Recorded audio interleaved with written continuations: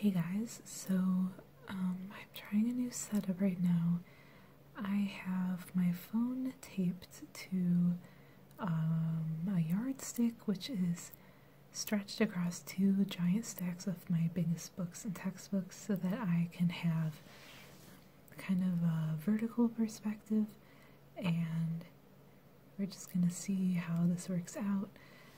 What I wanted to do today was flip through some field guides. So, if you don't know, this is an example of what a field guide looks like. It is used to identify animals when you're out in nature. So say you're out birding, you see a bird, you don't know what it is, you can flip through and either try and identify it based on the picture, or if you know what you're looking at, you might want to look up the animal to learn more about it, to see what their range is, or see what it might look like as a female versus a male, or a young versus an adult.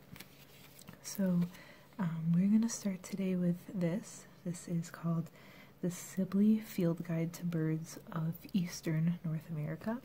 So I live in Eastern North America, and birds will vary pretty differently between this half of the United States and the other half of the United States. So if you are going birding, like in California, Oregon, Nevada, you're going to want to get a completely different field guide because you're not going to see most of these.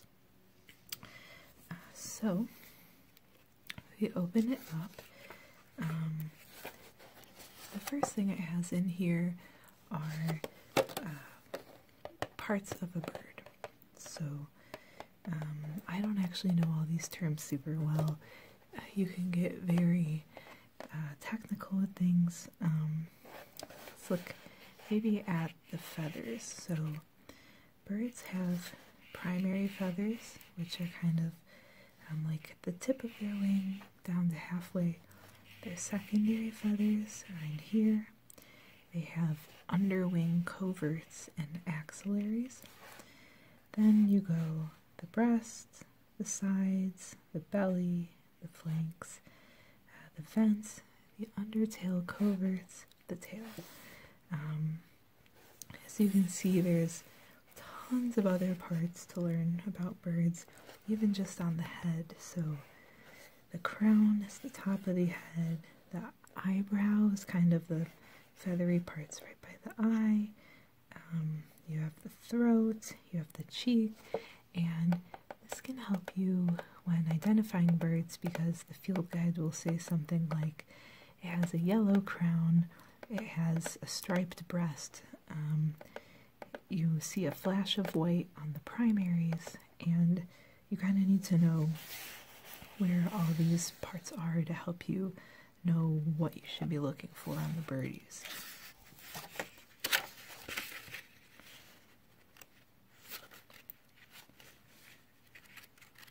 Let's see.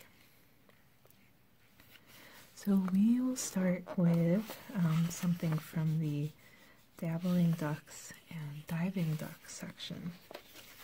So let's look at the green-winged teal.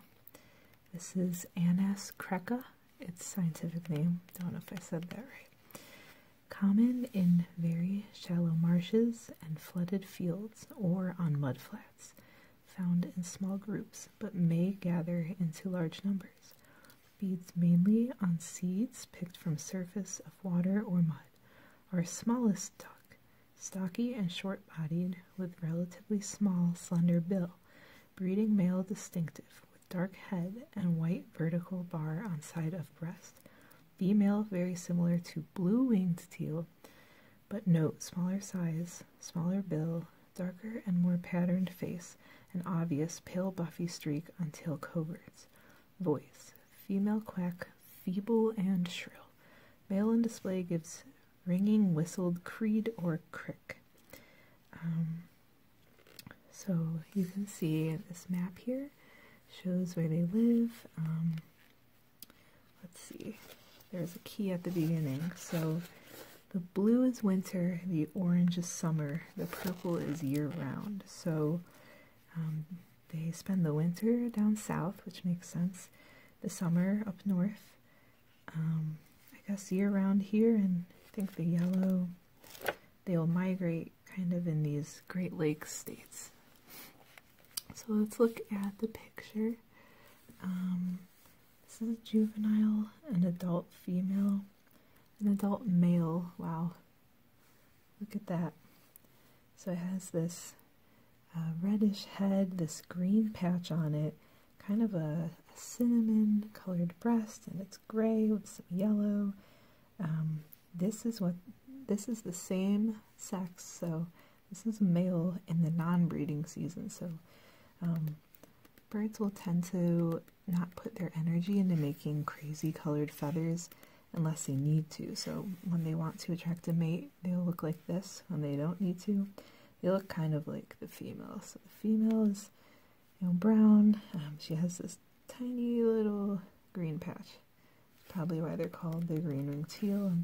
And juveniles look pretty similar. And then it shows you what they look like if they are flying.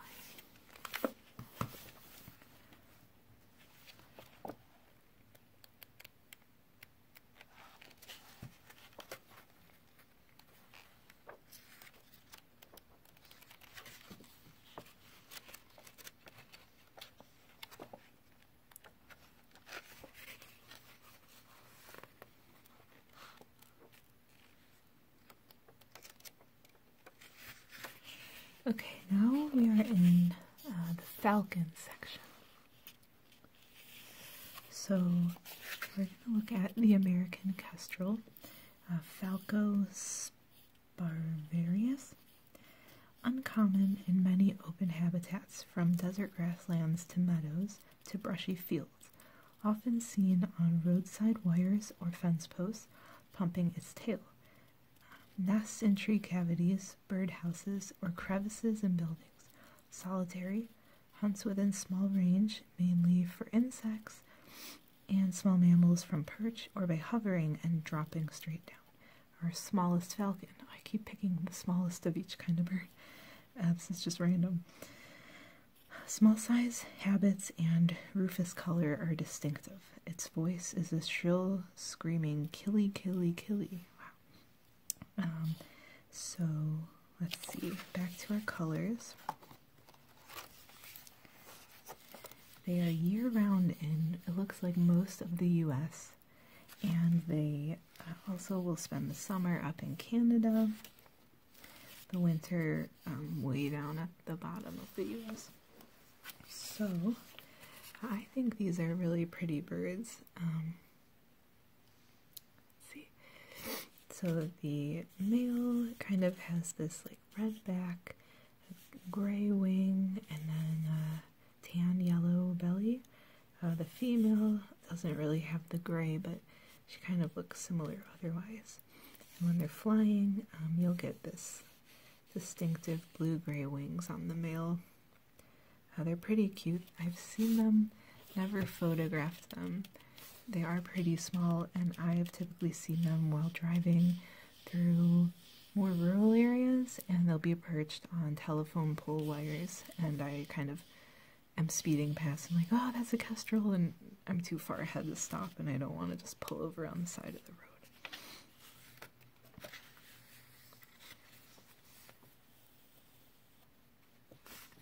Oh, sandhill cranes. I actually saw these yesterday. But they have a complicated life pattern, so I'm not going to talk about them right now. Well, let's do an owl. Okay, these ones are super cute. So this is the northern saw-whet owl. Again, I picked the smallest. Oh my god. This is not on purpose. Okay. Uncommon in wooded areas, mostly mixed coniferous and deciduous woods.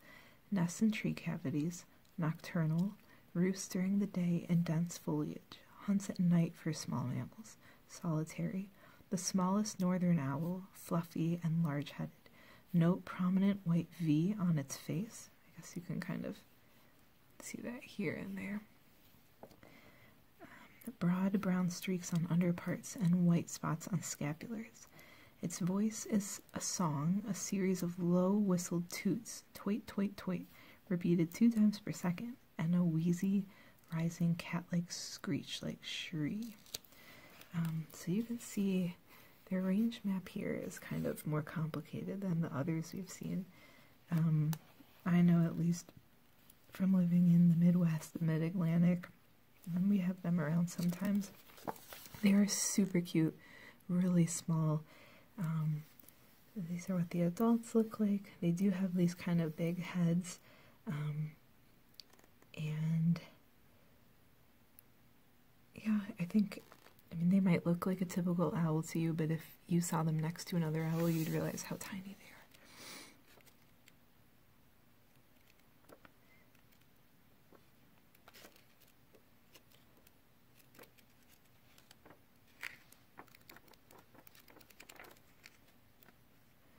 Okay, let's do a warbler because they're one of my favorites. Let's see if we can find a really cool looking one. Okay, this is one of my favorites here. The black-throated blue warbler. So this is Dendroica cerulescens. Cerulescens, kind of like cerulean. It gets you to that idea of blue. Common, nearly always in shady understory within woodlands. Nests in mixed coniferous, and deciduous woodlands. Male unmistakable. Really, it looks like no other bird. Female more difficult to identify. They always are. Note plain drab olive color with whitish undertail coverts and dark cheek, with narrow pale eyebrow. I guess that there. And lower eye arc. Most females have a small white patch at the base of their primaries, which you can see right here, which the males also have. Their voice, song a lazily drawling, husky but musical buzz, zoo zoo zee, and that's true. This is one of the birds that I actually can identify by its call, and you'll hear it's like zzz, zzz, zzz. And yeah, they have some other calls. So I have seen them over in the Midwest. They're really, really pretty. So these are the males. They're mostly blue on top. They have a black kind of face mask. They're white underneath. They have this little white patch. When I was out birding once, someone described it as they're carrying a little handkerchief, which is really cute. And these are the females, which look like a lot of other warblers. Females are so hard, especially for warblers, to identify. Let's see.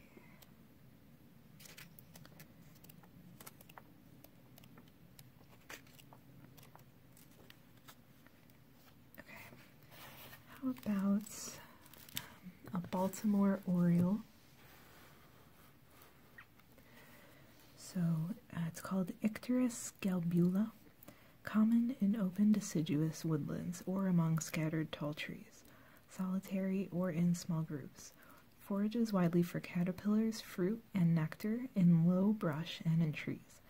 Note the bright orange color, white wing bars, which are these, when they kind of have lines going this way on the wing. Slender bluish bill and mostly orange tail. Their song is a short series of clear, rich whistles, pidoo, tootie tootie you, and many variations. So the adult male is really easy to identify. Bright orange, black head. The females, see, they kind of have the same black and white on the wings, but they're kind of like grayish, yellowish, and so it's usually the males of most birds that are going to be really bright and colorful, and it's harder to identify the females. Okay, it's been about 15 minutes. I'm going to switch to another field guide.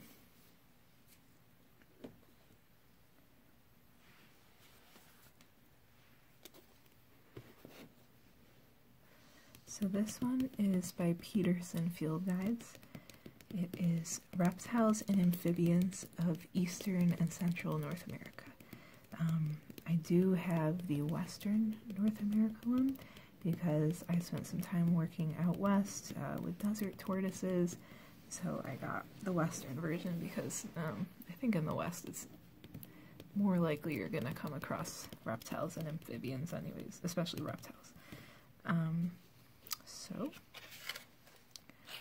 open this up.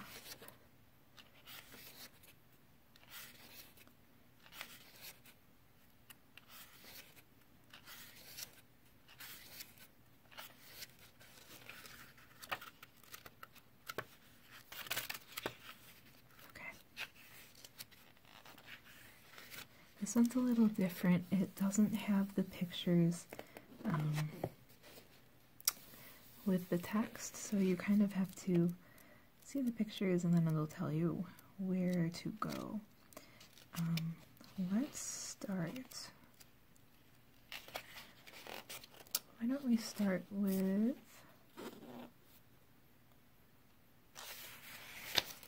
the Blandings turtle? Okay. So this is what a Blandings turtle looks like here and here. So the top part of the shell, like what's on top of the dome, this is called the carapace. The bottom is called the plastron. And with Blandings turtles, what stands out is they have this bright yellow chin and throat. We're going to go to page 188 to learn more about them.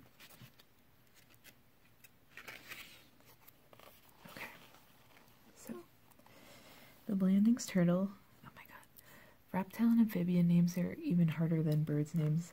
Emidoidea blandingi.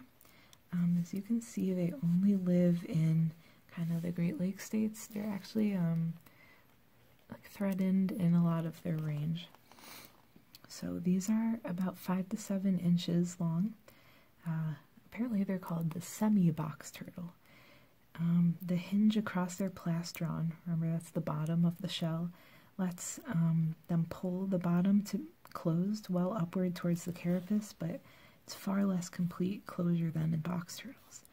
The profuse light spots often tend to run together, forming bars or streaks. Bright yellow on chin and throat is a good field character that's easily seen through binoculars when the turtle basks or floats at the water's surface. Essentially aquatic, but often wanders about on land, although seldom far from marshes, bogs, lakes, or small streams. Usually hisses sharply when picked up in the field. Named for William Blanding, an early Philadelphia naturalist. So, I have seen these in the wild. It's true, I saw the yellow on the chin, and I knew immediately what I found. I was really excited.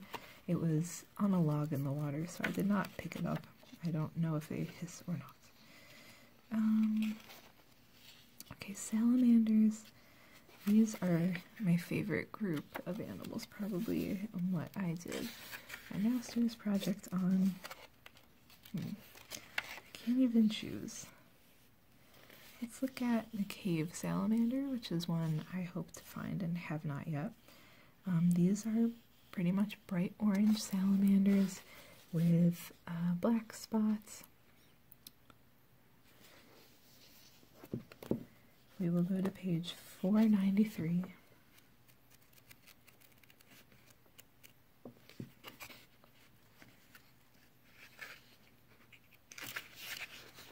Ooh. We get a real picture of them. See how cute they are?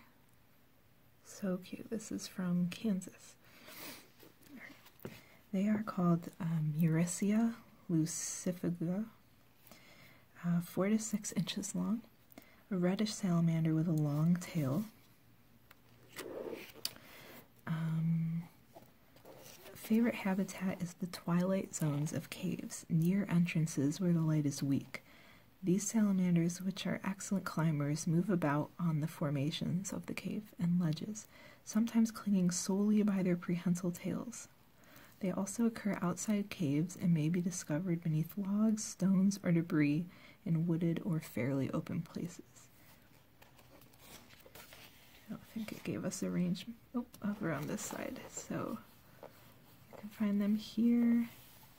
It's actually a smaller range than I thought, just kind of Missouri, Tennessee, Kentucky, Virginia, West Virginia, southern Indiana, and Ohio. There are a bunch of big cave systems there, so that makes sense. Let's see. Maybe...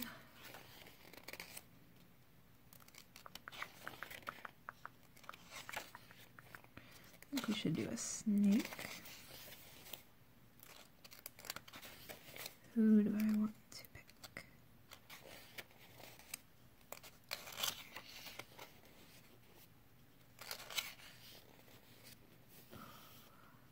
How about a ringneck snake? I really like these guys.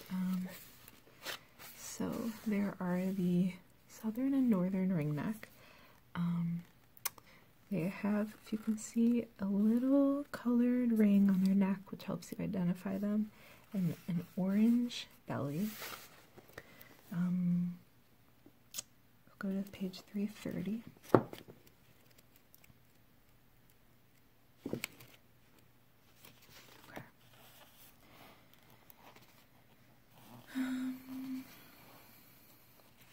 So the northern ringneck snake, a secretive woodland snake, usually most common in cut-over areas that include an abundance of hiding places in the form of stones, logs, bark slabs, or other rotting wood. Rocky, wooded hillsides are also favored. Many people believe ringnecks are young racers, which is another kind of snake. Small salamanders are important food, but earthworms and small snakes, lizards, and frogs are also eaten. And the southern is the same. It looks like they're actually the same genus and species, Diodophis punctatus, with a, like a subspecies that breaks them into two. I'm not actually sure which I've seen. It looks like,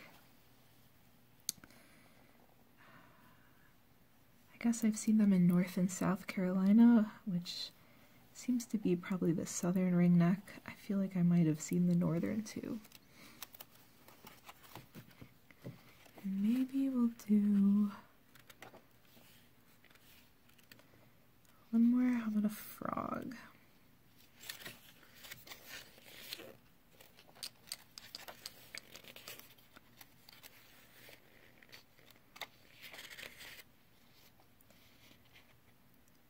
Okay, let's do the gray tree frog.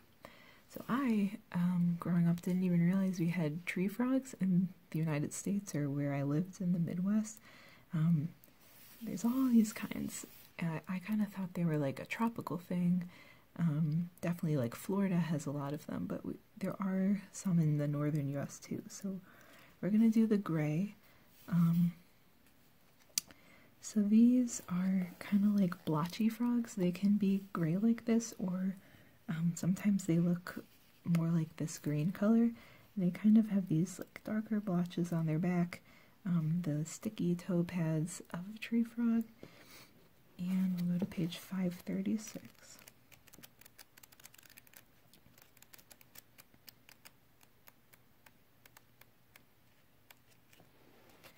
Okay, so there's two species, Hyla versicolor and Hyla chrysocellus. They look very similar, and it's really hard to tell them apart. And you can tell them apart by their voice, but it's difficult. And here is a picture of a real one. And as you can see, their range, they are pretty much all across the eastern United States. So, not often seen on ground or at water's edge, except in breeding season. Many forage aloft, chiefly in relatively small trees or shrubs that are near or actually standing in shallow bodies of water. Extremely well camouflaged when clinging to bark of a rough tree trunk. Often their presence is known only when they call. So I've actually never seen one of these in the wild. Sometimes people will find them like clinging to their windows or garden plants or patio furniture. I just don't think I've ever lived in good enough habitat for them to be in my yard, but they're definitely around where I've lived. They kind of have a weird, like alien sounding call. It also kind of sounds like a bird, kind of trilling. And yeah, so normally gray or green, but can vary. Can be gray, brown, green, pearl gray, or even almost white. I think they're cute. I would love to see one.